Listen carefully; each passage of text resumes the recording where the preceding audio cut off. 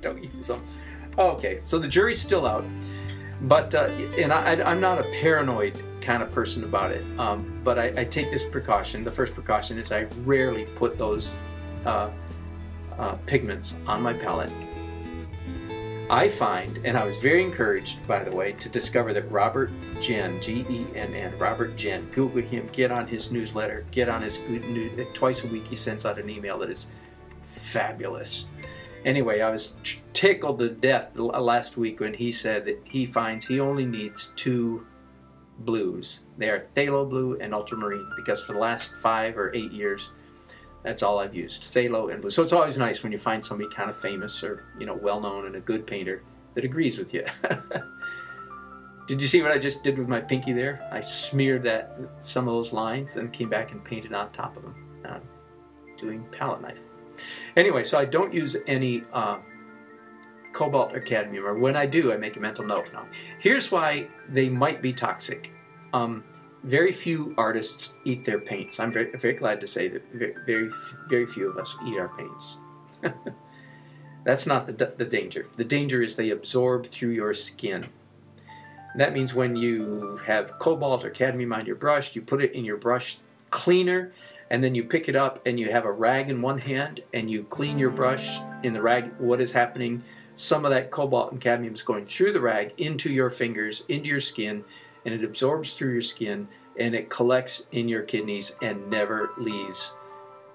To your moldering in your grave, you will have that cobalt and cadmium, those heavy metals, in your system. Okay, again, now I sound like I'm really scaring you, but they deserves respect.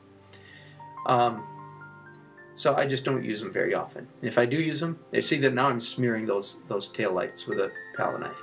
They look a lot better after I smear them. If you can't see it in the video, go and look at order the print from Fine Art America.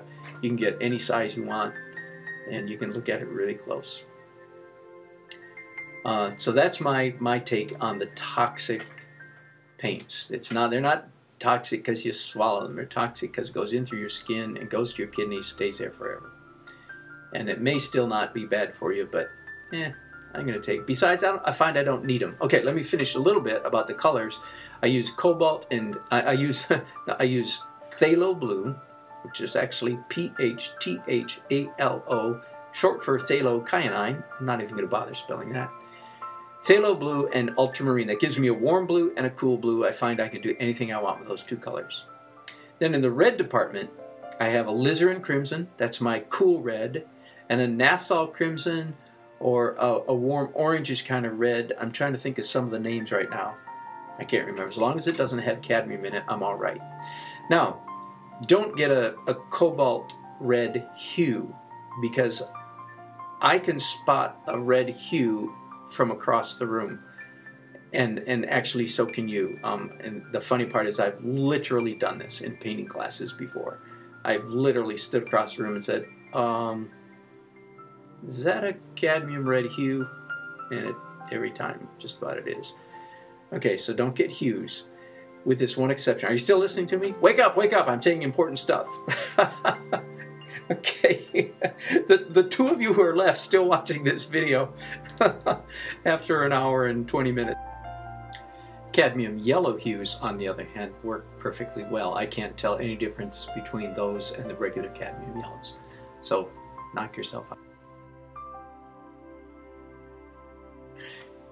Here, once again, I'm using a rag.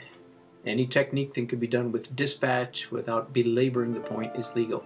And again, imitating photography by putting these white lights in the center of the red.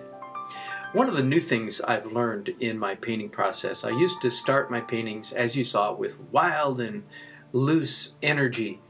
But then as the painting process went on, I got more and more tight. I'm trying to learn to continue to put that kind of energy into every stage of the painting process. And some of what you see me doing here is that very thing, like the way I did some of those green strokes a moment ago, and the way I just used a palette knife to smear those tail lights. I'm trying to not get too fussy. John Singer Sargent, I heard a great quote of him not long ago. He said, start out with a brush or start out with a whisk and finish with a broom. He's referring there to the universal tendency of all artists to start with big brushes and then with tiny ones. And the great John Singer Sargent kind of rebuking us in that tendency. He says, no, keep your brushes big. And another way to say that is keep your energy, keep the energy in your painting vivid. Don't get maudlin, don't get too detailed. And you'll notice, I hope, that even at this point of detail, I'm not holding my brush with the penmanship grip. I'm still painting most of the time with the side of the brush because I'm after interesting marks, not after hyper control.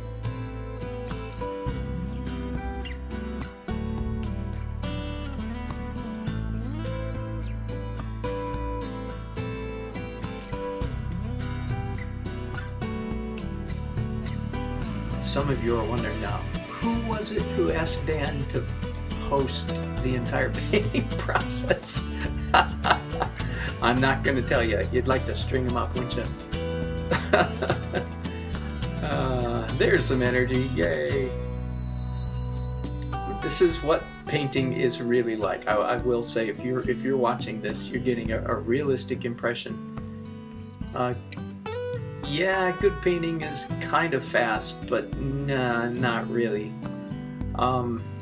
This particular video is about 1 hour and 45 minutes long, and I did the painting over a period of 3 days. And what I've cut out, of course, is the cleaning my brushes, mixing my colors, all that kind of thing. So all you're seeing is a brush full of paint every time. I edit out the parts where I'm, going over to the right to my palette and picking paint up off the palette with my brush. So it was probably 7 hours of standing in my studio. I would think 7 hours. All I'm showing you is the part where I'm really actually literally putting paint on the canvas, reduced down to 1 hour and 45 minutes. So that's. Oh, by the way. Yeah, there we go. I'm showing it in slow motion. What in the world came over me? Why did I do that? And why did I do those 2 strokes? I don't know, but they're going to stay in the final painting. That's one of those, for every definitive mark, make an art mark. And that was an art mark that I really, really liked. It's just energy. One of my favorite words. I've used it a lot already in this video, haven't I? One of my favorite words for describing, and when I describe to non-artists, they'll say, well, why is that there? The best answer I have is because needed that energy right there. And it's a balancing act, knowing where to put the energy and where to diminish it. But I am not in the business of copying a photograph. I'm in the business of creating a painting. As I already said, I'm not going to hang the photograph next to the painting on the wall and say, well, how did I do?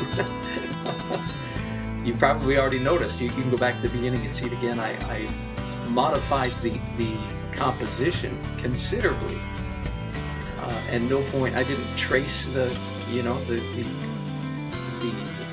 photograph onto the canvas. I have no interest in doing such a thing. The painting is supposed to be a radical improvement over the photograph, and in this case I think it is. A lot of times when I'm painting on the street of any particular city, my job is the same. My job is not to copy the street. My job is to create a beautiful painting and yet capture somehow, this is the paradox, isn't it? Somehow I'm trying to capture the essence of that scene. I'm trying to help people who are not artistically gifted tap into a part of their soul that they're not very familiar with. And people will come up to me and say, wow, that's beautiful. It's a big improvement on the real thing. Or, they'll say something like, it looks a lot better than the real thing. And in a way they're right. In a way they're correct. But in another way, nah. One of the ways to describe the role of the artist is my job and our job as artists is to open up non-artists' eyes. People who are not artistically gifted. We open their eyes so that they can see the beauty of the world around them. Now, obviously, I'm describing a very particular kind of